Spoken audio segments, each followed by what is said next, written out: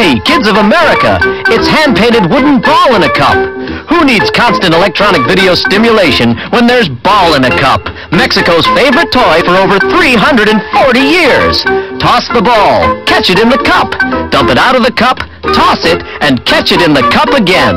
The ball is on a string and attached to the cup, so there's no worry if you don't catch the ball in the cup, and cleanup is as easy as catching a ball in a cup.